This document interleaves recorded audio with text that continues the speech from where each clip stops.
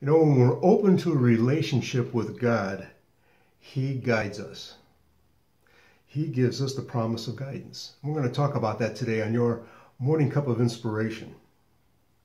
You know, God promises to guide us throughout our lives.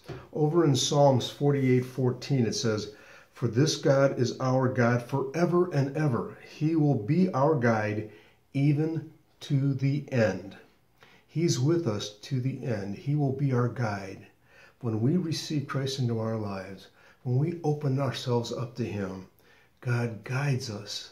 He promises to guide us. You know, the thing about it is, God's purpose for us is bigger than we have. You know, I've made many mistakes throughout my life, even after I've accepted Christ. But God has never stopped guiding me. And He'll do the same for you too. He doesn't have ups and downs like we do. Our everyday stuff might be up here or down there. We know we go like this through life. But God doesn't. He's like this always. And He has our best interest in mind. The thing is, you can trust in His unwavering faithfulness always. He will always be there for you. And how does He do that? Well, He does that in several different ways. He does it through the Scriptures. When we're studying the Scriptures, He teaches us. He opens our eyes and ears to things that He wants us to know and to show us, to guide us in the ways He wants us to go. He also counsels us through His Holy Spirit. We get that still small voice in our head that's talking to us, and it's guiding us as we're going through life's journey. He also guides us through the church. He counsels us through that, through our sermons that we hear, and through counsel to the saints. When we have problems and we go to the folks of the church, our elders, and that we talk to them, they've been through things too. And things that they may tell us, God will trigger in our mind that this is something that we need to hear, we need to be abiding by, we need to be doing in our own lives.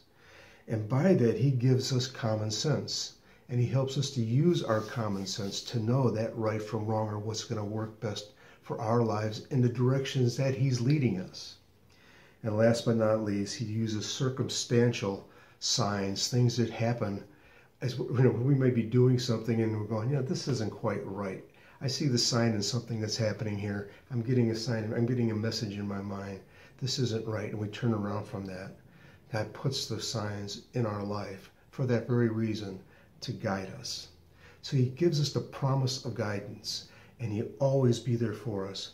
When we have a relationship with God, He guides us. We allow Him to guide us. And He does that for us. And He will do that for you today too. All by accepting Jesus. Just accept Jesus as your Lord and Savior. It's that simple.